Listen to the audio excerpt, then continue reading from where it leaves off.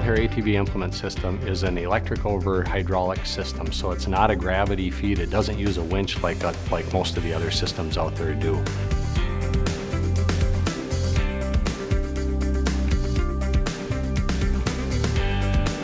I think that the inspiration for it was to turn a recreational vehicle into a workhorse. That was the big thing. So to be able to take an ATV that people use continually for one purpose and to be able to use it around the house or around acreages, to be able to haul gravel, landscape rock, be able to do gardening, use a 3-point hitch on the back, that type of thing. So we've spent many years engineering this product and developing it around the frame of an ATV. So we recommend a 400cc minimum ATV and also a 4-wheel drive ATV. Nowadays, most everybody's got 4-wheelers. They're a dime a dozen now, everybody's got them. So to add the implements on it was just a no-brainer for me.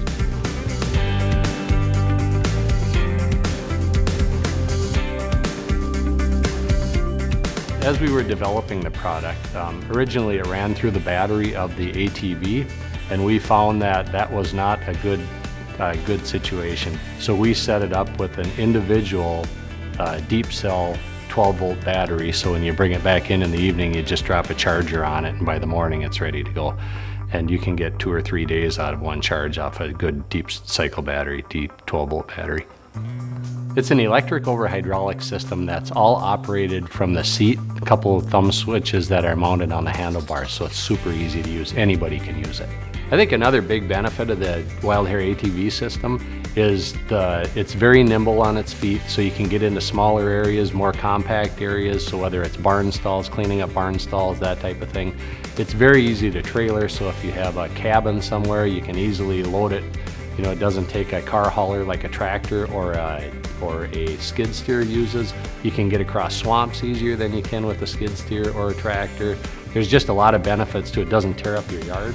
So there's a lot of benefits to it that you generally don't get with either a skid steer or a tractor. It's not meant to replace a skid steer or tractor.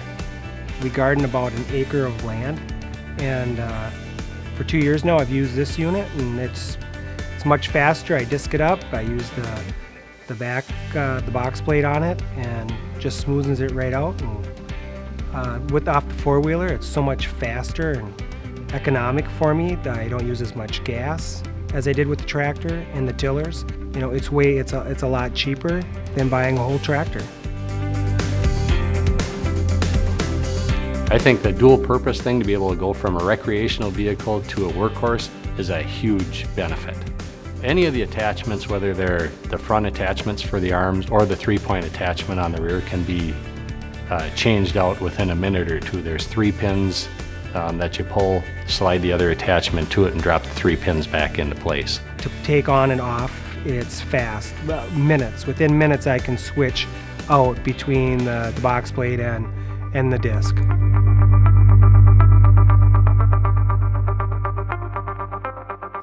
The one hydraulic system can run a box blade on the back, so for leveling ground, for putting in a yard, for leveling out a driveway, it works fantastically for that. There's a cultivator that you can use for gardening or for putting in food plots. There's a disc that you can use for busting up sod.